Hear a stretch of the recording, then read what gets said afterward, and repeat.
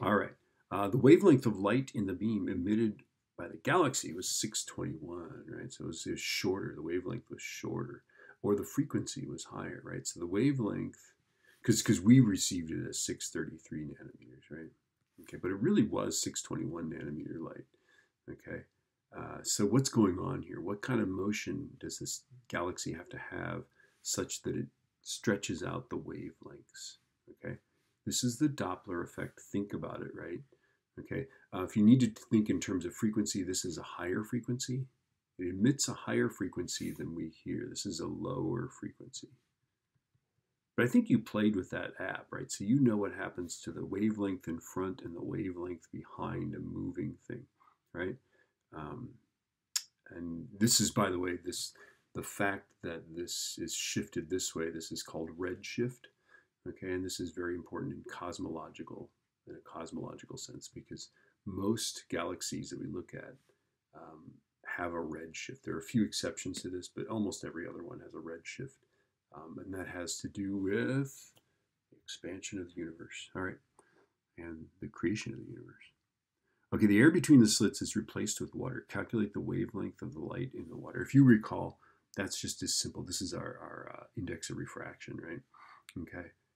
There's lots of ways to do this, but the simplest way is to just go wavelength divided by n, or wavelength times the ratio of n, okay, n1, n2, right? Understand that as it slows down as it does, right, as it goes from a vacuum, or what is it? Are these in a vacuum?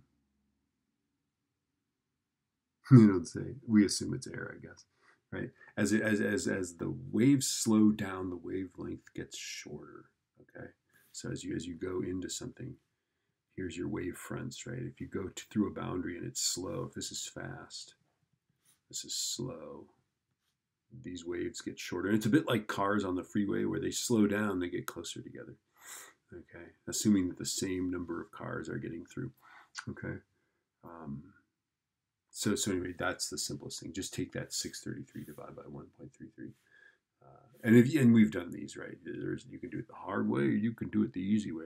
State two ways in which the intensity pattern on the screen changes. So this is just like the diffraction lab. As lambda decreases, what does that do? Okay, what does that do to the separation? Now remember, the separation on the screen is lambda d over d, right? So if this gets smaller, what happens to this? Okay, so that's the first thing. The second thing is, and maybe there's an obvious thing. I don't get it. You need a better teacher. But I put, by the way, for my second thing was that the intensity pattern gets wetter, which of course brings up the whole notion of, is water wet, which I feel it is. Okay, I can make a scientific argument for that.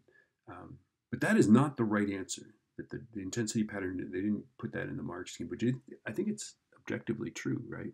It would be if right? The screen would be wetter, so would the intensity pattern, right? What they say, by the way, is that the intensity is less. So why is it less? I don't know. Maybe because some of it was reflected when it hit the water, but that's derivative. I just don't know. Because water doesn't. I don't know. Post a comment if there's some obvious reason that I'm just overlooking that would be true. I don't know. Sorry about that. Don't know why it would be less intense. Kind of makes sense, but there it is.